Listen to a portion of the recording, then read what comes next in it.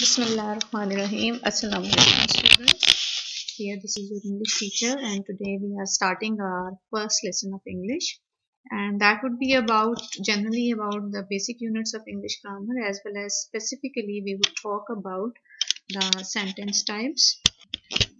So here we start off. So here the basic units of English grammar are morpheme. The smallest unit is the morpheme, and moving on, there are the bigger units. Like bigger than morpheme is a word, then there are the phrases, clauses, and then there is the sentence.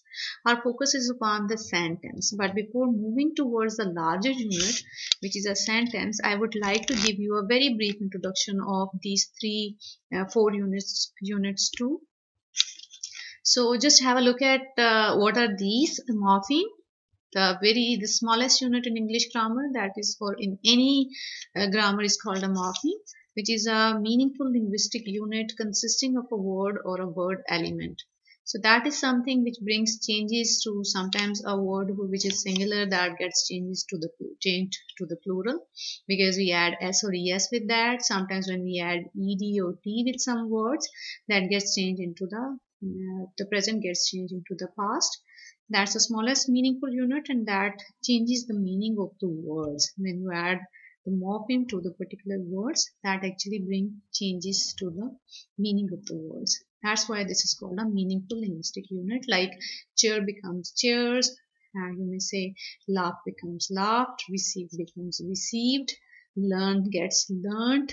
So the present gets changed into the past, and there are also various other forms of the morphemes, but I'm not going into the much detailed discussion of this unit. I'm just giving you a very brief introduction of it.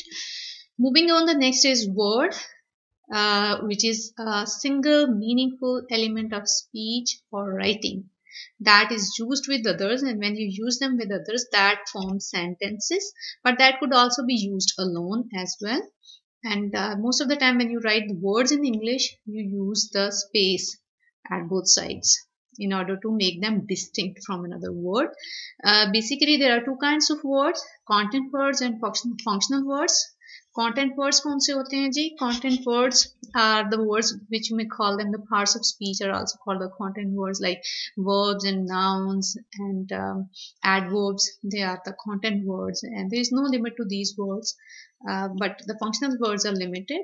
Functional words are the things which you may which add to the grammatical structure, and of that serves a grammatical function within any sentence, and that actually helps the content words to be fitted into a sentence. Like the functional words could be the use of articles, the use of prepositions like the, to, and the use of pronouns they, he, and they are the limited ones. Then moving on, the next is phrase. What is a phrase? It is a group of words that express a concept and is used as a unit within a sentence. A phrase is a meaningful unit, and that unit is used in a sentence. So when you use different kinds of phrases, when they are combined together, they make up a sentence. But that does not mean that phrases are not meaningful. Phrases are meaningful in themselves, but when you combine them together in one sentence, they form a sentence, and that is a larger unit of English grammar. For example, you may have a look here. The first phrase is the brown hat. Blowing away is another phrase. In the wind is another phrase. But if you combine them together, that would be like the brown hat is blowing away in the wind. So that would make up a sentence, a full sentence. So these units, when they are combined together, they form a sentence. In the next example, you may see the angry dog chased the scared boy. So this sentence could be divided into three phrases. The first phrase is the angry dog. Chased is another phrase. This could also be called the verbial phrase. I'm not telling you much detail of that so that you may not get confused. But anyways, the scared boy is another phrase. So here the angry dog, you may call that a noun phrase. Just for an introduction, I'm telling you. This is the verb phrase. Then the scared boy is an adjectival phrase. Next example, a lot of people is one phrase. Do not sleep another. And at night another phrase. Here the horse is one phrase, runs is another phrase, and at a good speed is another phrase. So you may distinguish the phrases within any sentence, and then you may be able to understand what the phrase is and how to see the distinct phrases used within certain sentences. The next is clause. A clause is a group of words that contains a verb. A clause may form part of a sentence, or it may be a complete sentence in itself. For example, he was eating a chicken sandwich. This is one clause. Or we would be looking into much detail about the clauses in our next lecture, so I'm not going into much detail. But anyways, a clause may be a sentence, so you're not going to confuse it with the sentence. A clause may be a sentence, but our sentence may not be a clause. A sentence is made up of one clause or more clauses. So a clause is made up of a subject and a predicate. Next, in the next lecture, we would see what is a subject and what is a predicate and what is the structure of the sentences. But our today's lecture is about the types of sentences. So here we are not going to talk much on the structure of a sentence. Moving on, this is what we have to discuss next, which is sentence, the larger unit of grammar. So we would see what is a sentence. So here the definition says that a sentence may be defined as a group of words that contains a subject and a predicate and that expresses a complete thought. Sentence is something that expresses a complete thought, and sentence is also the larger unit of grammar, as I told you earlier. For example, the baby is smiling, and here you may see in these examples, if I would tell you about the subject and the predicate, that is made up of a subject and a predicate. So the baby is a subject, is smiling is a predicate, my pet is a subject, is a cola is a predicate, mango is a subject, is the national fruit of Pakistan is a predicate, and I is a subject and born is a predicate. Next, we would see the classification of the sentences. So sentences are classified in two ways, that is according to use, and the second is according to form. So today what we would discuss, which is called the sentence types, they refer to the one classification which is according to use. So here the classification of the sentence, today we would discuss the classification of the sentences according to use. According to use, the sentences are termed as declarative, imperative, interrogative, exclamatory, and optative. So these are the 5 basic types of sentences according to the use. Moving on, first we would have a look at what is a declarative sentence. A declarative sentence is something which states a fact, which makes a statement or an assertion, and that is punctuated by a period, a full stop. And the types of the sentences that could be declarative, or a declarative sentence could be affirmative, that could be negative, or that could be emphatic. Affirmative means that it could be stating some positive fact, it could be stating some negative fact, and it could be stressing upon some fact, it could be forcefully saying something, or it would be emphasizing upon one thing. For example, the dog in the backyard is barking is an example of an affirmative sentence. The dog does not bite, negative sentence. I did warn you about the danger, emphatic sentence, because here the stress is upon the words. Here that is declaring or making a certain assertion, like she is present today, or he likes to eat ice cream, or she does not like to eat an ice cream. And here this is where you stress upon something, you emphasize upon something. If you said somebody to convey your message to another individual, and that person would say, okay, he was not present yesterday, that's why I did not convey your message to him, and you would say, no, he did come yesterday. Or you want to stress upon the thing, no, I did send you a message, how could you say that you have not received it?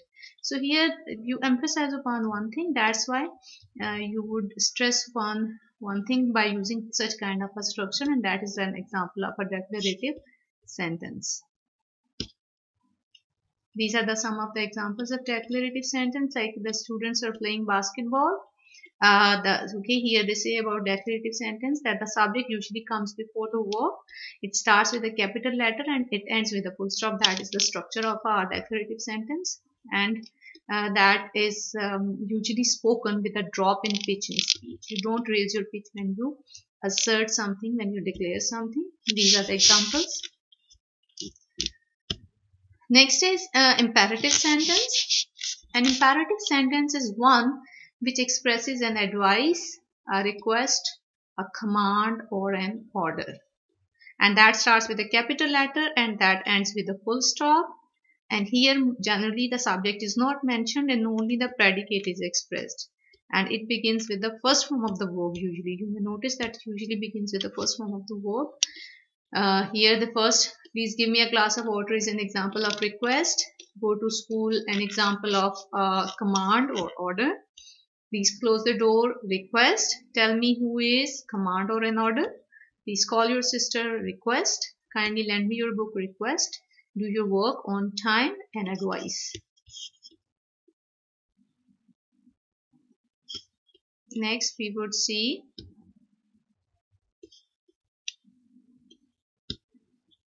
the interrogative sentence. An interrogative sentence is one that asks a question. You are familiar with interrogative sentences, that it usually begins with the question words like what, when, why, will, you, etc. And where the first letter is capital and it ends with a question mark. For example, do you know that man, and that ends with a question mark. And here there are more examples of interrogative sentences. The next is exclamatory sentence. An exclamatory sentence is one which expresses sudden, strong emotions or feelings. And that could be the feelings of happiness, that could be the sadness, that could be anger, surprise, fear, or excitement. And how do you write an exclamatory sentence? It cannot be a single word, firstly, because that is a sentence. So you may not say, if you have used one single word like help, that is not exclamatory sentence, that is an interjection. And when you use that with the next statement, that would be a full exclamatory sentence. So that would not be a single word. It usually begins with a capital letter and it ends with an exclamation mark. However, when you have to lessen the force of the exclamation, then you may also use a full stop, like in the second example. For example, in the first example, this is help, our house is on fire. So they both are the exclamations. That's why you use exclamation mark with both. The writer has used exclamation mark with both in order to show the intensity of the emotions in both of these sentences, in this word as well as in this sentence, and they both make up one sentence. Whereas in the second example, help, our house is on fire. So here the intensity of the emotion, in order to lessen it, the full stop is being used. So that is not necessary that all the time the exclamation mark would carry, exclamatory sentence would carry an exclamation mark. Sometimes it may not. Next. For example, what a good dinner that was. And some more examples you may see. With this sentence the exclamation mark is not being used, whereas this is being used with certain emotions. Next are optative sentences. So what is an optative sentence? It indicates a wish, desire, or hope. And the verb used is always plural irrespective of the subject. Most of the time the verb that is being used in these sentences, that is used as, this could be with the plural subject, no matter what the subject is. Like Allah saved the world. So word save, as this verb could be used with the plural, only the kind of a verb is used with Allah. Optative sentences may end with full stop or with an exclamation mark. This depends upon the kind of a sentence and the kind of the emotion or feeling that is being used here. For example, long live Pakistan, may Allah help in this tragedy.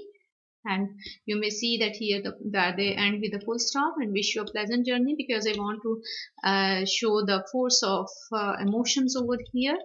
The kind of a wish that is being made, that's why I use exclamation mark. I wish I were a Superman. So the kind of exclamation mark shows the kind of emotions or feelings associated with this wish.